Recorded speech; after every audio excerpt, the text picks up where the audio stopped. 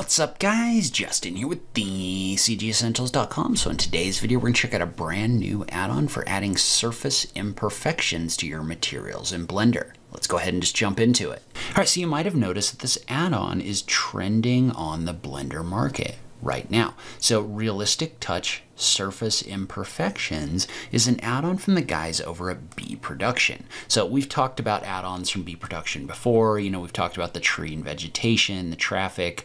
They have a population add-on and the real world texture, or the real wood textures, which is basically what I use for most of my woods in Blender. But if you do want to check this out, you can check it out at the cgessentials.com/realistic-touch. And you can currently get that for 25% off with this coupon code right here. Note that that is an affiliate link, meaning that I do receive a commission if you purchase through my link, and I did receive a copy of this add-on from the developer to try out. But let's go ahead and jump over into Blender and check out the way that this add-on works. Okay, and so first off, it's not really an add-on as much as a collection of assets. So if you go to Edit, Preferences, what you want to do is you want to extract the folder that comes along with this, and then you want to add this in your file path. So you just click on the plus right here to add it to your asset library, and make sure you reference that folder in the path in order to be able to access this in your asset library. Note that I like to set these to append so that these come in as individual or unique versions of these node groups whenever I bring them in and they're not linked together. And now let's jump over into our shader editor. And so notice how inside of this assets folder, there's a bunch of different kinds of surface imperfection maps in here. And note that you've got everything from scratches to smears and smudges, liquid stains, lots of different things in here. But basically the way these work is you just drag them into your material nodes right here, or your shader editor, and then you set them up. And so you need a little bit of knowledge about how this works, or you need a little bit of knowledge about how shaders work, but it's really not especially difficult. So let's say, for example, that we wanted to add a dirt material to this object. So what I'm going to do is I'm going to drag one of these materials in, maybe this dirt 6 right here. And so what I want to do is I want to drag that node group in, and then I want to drag the result into my roughness. And so what that's going to do is that's going to affect the roughness over here on the left. But we have a problem in that it doesn't look very good right now. Well, the reason why it doesn't look very good is it also needs to be linked to the UV map of the object. So you can just drag that into the vector right here. Well, now you can see that this is adding that dirt effect to your principled BSDF, which is then being output over here. And so this is adjustable, meaning you can make changes to the way that it looks, the size of it, the location, other things like that. So first off, you've got two options in here for your A and B. And so what those are going to do is those are going to affect the color of the map that's in here. And if you have Node Wrangler enabled, you can actually do a Control-Shift-Click right here just to preview the way this is going to look. But notice how if I come in here and I make adjustments to, say, the B value right here. So I'm just going to bring this down a little bit. Notice how your darks are getting darker right here. And generally, you're going to want to stay black-white in here. I mean, you could kind of adjust this to a color, but it doesn't really do you a whole lot of good.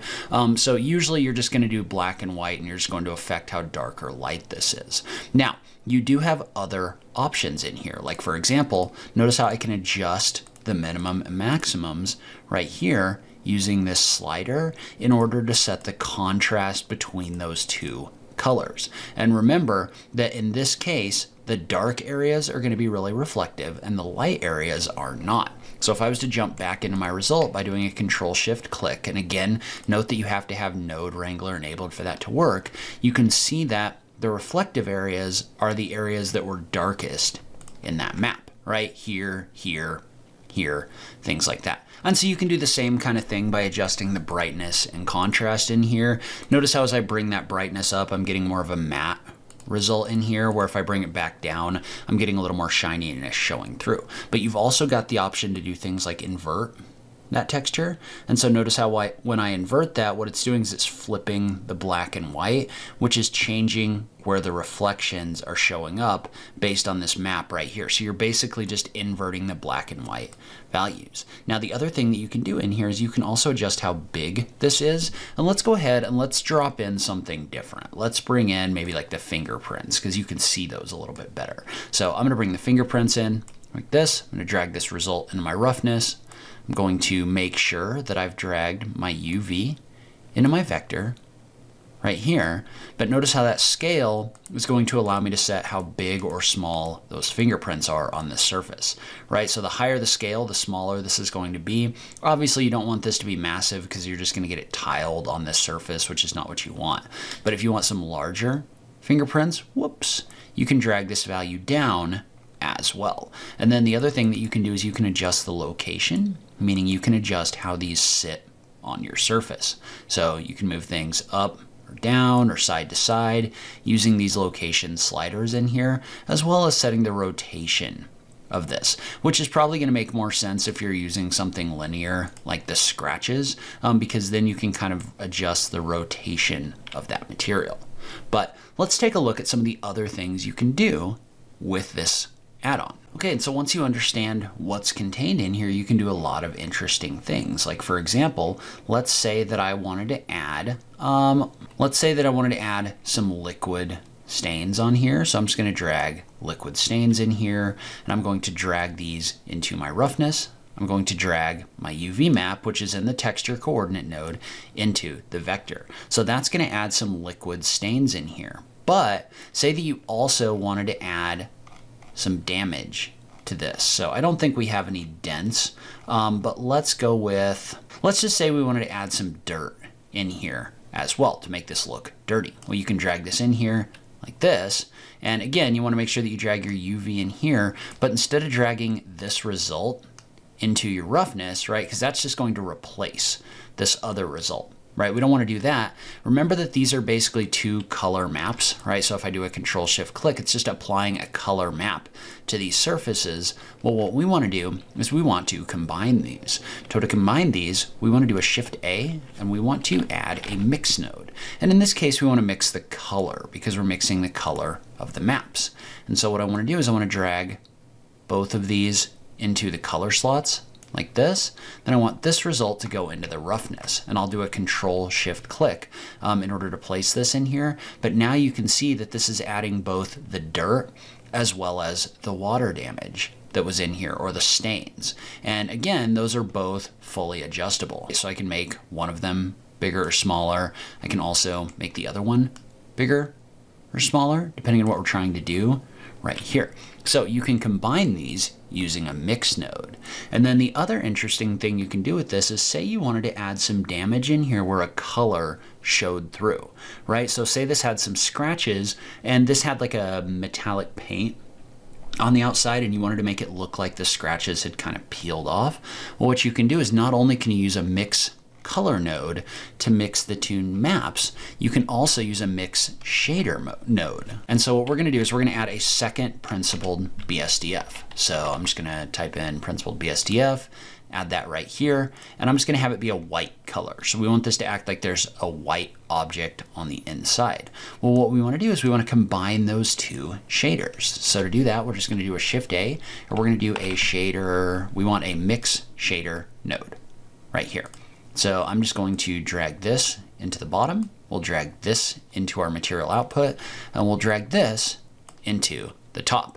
So first off, not very exciting at the moment, right? And the reason why it's not very exciting at the moment is because this is basically just mixing two colors. So you're getting kind of a either or. You just get like this full-on white material, or you get what we had before. That's not necessarily what we want. What we want is we want to tell this to only include this white material at some scratch locations.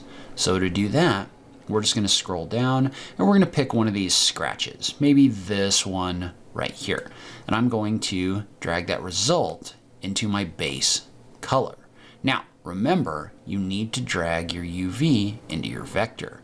But once you do that, what that's going to do is that is only going to apply this white material in locations where these scratches are. And then you could come in here and you can make them bigger or smaller like this. But the other thing you could do is you could also drag this into the roughness of this object right here, right? So that way the roughness is also only being affected by the location of the scratches. But now you've got these scratches on here that make it look like this object was scratched and that paint is showing through.